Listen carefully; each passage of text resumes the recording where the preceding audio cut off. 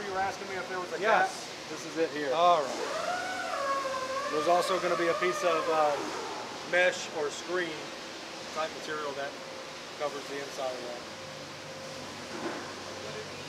This is the vent cap for your exhaust. So a piece of that for your sticking out. tank. Or in your case, it'll be connected to the plumbing for your compost and toilet.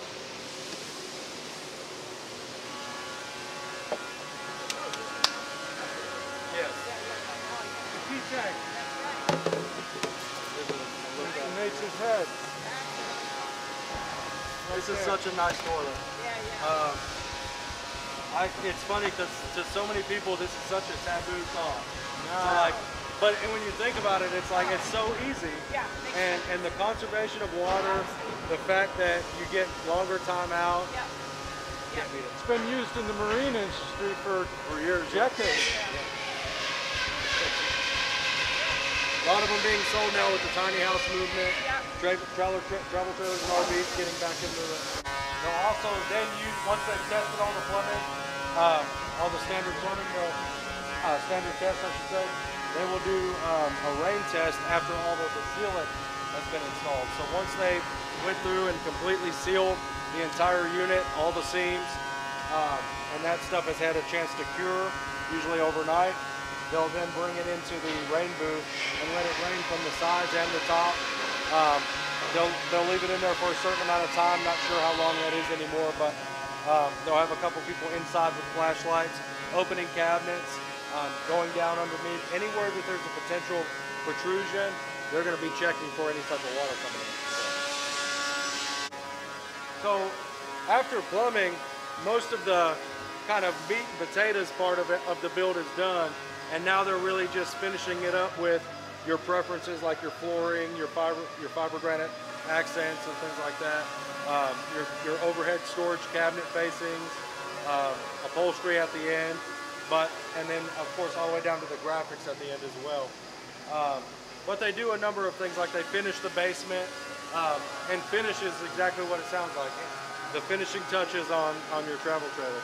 So from here on down, I don't really want to walk inside the trailers, not that we want to hide anything, but that there's a lot of people inside and it gets pretty cramped. So from rule of thumb from here on out, if you want to look inside, feel free to go up to the windows, and if you have questions, obviously ask, feel free to film any of it. And if there's something specific that you want to see, now's the time to ask me from here on out. And then, of course, you guys have been researching for a while, so I don't imagine there's too much that you not familiar with. But like I say, if you have questions, let me know. And what I will do is I'll open up things. This is going to be your finished basement, so if you want to take a look at that. It's got a light as well.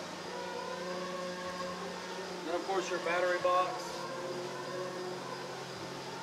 You can tell this is a rare one that doesn't have solar, so they've just got the two 12-volt batteries. But nonetheless, you're still going to get the same slide-out tray, same setup. Yeah. Just pull the two in, and there you go.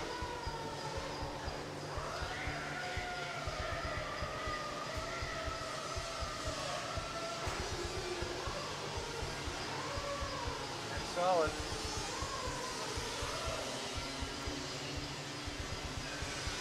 That's a beautiful thing.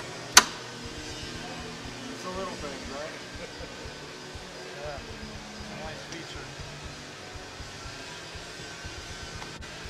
And as you probably noticed already, but we, thermal windows here, thermal tinting, dual pane, thermal pane windows. So that they can empty the water into the floor. And one of the big ones, but sure. I've never seen one of the small ones. Yeah, we've got one back over at the sales office.